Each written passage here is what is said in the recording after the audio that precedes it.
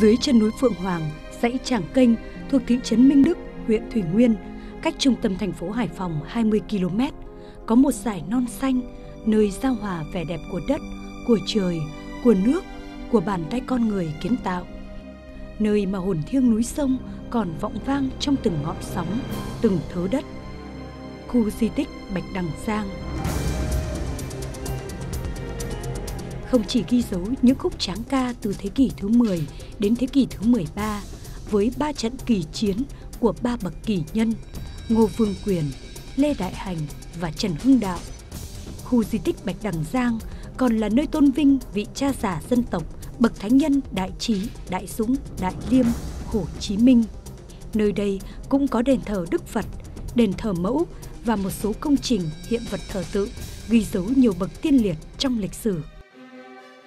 Được khởi tạo bởi lòng người và ý chí, chỉ trong hơn 10 năm, khu di tích Bạch Đằng Giang đã trở thành một điểm đến tâm linh có giá trị trên nhiều phương diện.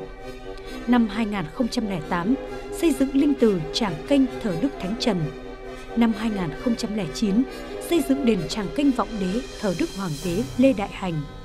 Năm 2010, xây dựng Trúc Lâm Tự Tràng Kênh và nhà trưng bày hiện vật các trận Bạch Đằng. Năm 2011, xây dựng đền thờ Đức Vua Ngô Quyền. Năm 2012, xây dựng trụ Chiến Thắng.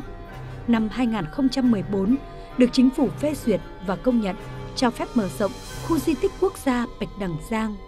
Năm 2015, xây dựng đền thờ Mẫu và đền thờ Chủ tịch Hồ Chí Minh. Năm 2016, xây dựng cổng chính, nhà khách và bãi để xe.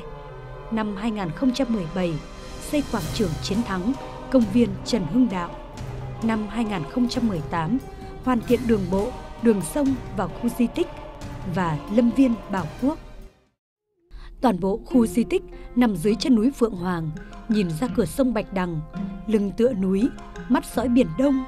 Dưới chân là trường lưu thủy, huyền quang rộng lớn là cả một vùng non nước mênh mông. Đây được xem là vùng đất ngọa hổ, tàng long, voi trầu, hổ phục. Mặt đông có Thanh Long là cửa sông Bạch Đằng, mặt tây có Bạch Hổ là vùng núi Lưu Kiếm, Lưu Kỳ, mặt bắc có Hồng Phượng là núi non Yên Tử, Đông Triều, mặt nam có Hắc Quy là núi U Bò, Tụ Thủy, Ắt Tụ Nhân. Thế kỷ 15, Nguyễn Trãi qua đây từng thốt rằng: quan hà bách nhị do thiên thiết, hào kiệt công danh thử địa tằng. Dịch là sông núi hiểm trở, hai người chống được 100 người là do trời sắp đặt. Hào kiệt đã lập công danh tại đất này. Theo thứ tự từ cổng tam quan vào khu di tích, du khách sẽ đi qua bãi để xe miễn phí rộng hàng ngàn mét vuông, đến nhà khách có sức chứa ngàn người, nơi khách thập phương có thể vừa uống nước, nghỉ ngơi, đồng thời được giới thiệu toàn cảnh khu di tích. Qua cổng thứ hai là tới nhà trưng bày hiện vật các trận Bạch Đằng, nơi có 3 cọc gỗ lim chứng tích trận chiến Bạch Đằng có tuổi trên dưới ngàn năm. Điểm tiếp theo trên hành trình là vườn quệ cổ triệu năm và trụ Chiến Thắng bằng đá hồng ngọc nguyên khối. Đi tới chừng 100 mét là đền Tràng Kênh Vọng Đế, nơi thờ Lê Đại Hành Hoàng đế. Đây là công trình được xây dựng trong 92 ngày đêm, đúng bằng số ngày Ngài đã trực tiếp chỉ huy 6 trận đánh lớn. Linh từ Tràng Kênh, công trình chính đầu tiên của quần thể di tích này, được khởi công từ ngày 7 tháng 10 năm 2008, tức ngày 9 tháng 9 năm Mậu Tý, để kỷ niệm 800 năm ngày sinh của Hưng Đạo Vương Trần Quốc Tuấn. Hàng năm tại đây có các lễ lớn, lễ cấp ấn ngày 14-15 tháng Giêng, 20 tháng 8 âm lịch là ngày giỗ của Ngài, và ngày 14 tháng Chạp là ngày Khánh Tân ngôi đền. Men theo bờ giếng ngọc Tụ Thủy, leo từng bậc đá của con đường Tùng, Cúc, Trúc, Mai lên đỉnh núi Phượng Hoàng là Trúc Lâm Tự Tràng Kênh, nơi thờ Đức Phật Tổ Như Lai, các Đạt Ma và Bồ Tát, Phật Hoàng Trần Nhân Tông. Đền thờ Chủ tịch Hồ Chí Minh được xây dựng trong 100 ngày. Đây là đền thờ Bác đầu tiên ở Hải Phòng cũng như toàn vùng Đông Bắc.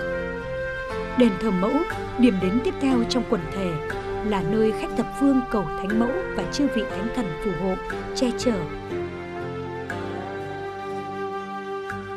Đền thờ người lập kỳ công với chiến thắng Bạch Đằng lần thứ nhất, Đức Vương Ngô Quyền, ở hướng tiến ra cửa sông, được ghi nhận với quá trình xây dựng suốt 5 tháng không nghỉ để trở thành một công trình đẹp với nhiều hiện vật quý, được chế tác bởi những người thợ tài hoa ở nhiều miền đất nước.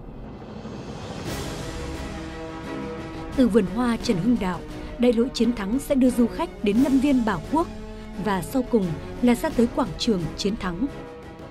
Tọa lạc ngay trên mặt sóng, công trình kỳ vĩ nổi bật bởi 3 pho tượng uy nghiêm của Đức Vương Ngô Quyền, Đức Vua Lê Đại Hành và Hưng Đạo Vương Trần Quốc Tuấn. Dưới mặt nước là bãi cọc tượng trưng cho một nghệ thuật quân sự đỉnh cao đã được các bậc tiền nhân sáng tạo ở chiến trường xưa. Những tháng cuối năm 2019, một kỳ tích Bạch Đằng đã xuất lộ tại Thủy Nguyên. Đó là bãi cọc trên cánh đồng Cao Quỳ, xã Liên Khê. 27 cọc gỗ, 27 chứng tích sẽ là mở đầu cho việc kết nối và mở rộng một miền di tích vạn cổ Bạch Đằng lưu chính khí. Xuôi theo con nước Bạch Đằng Giang, vẫn còn đó những mạch ngầm sẵn sàng đưa ta đi đến tận cùng lịch sử.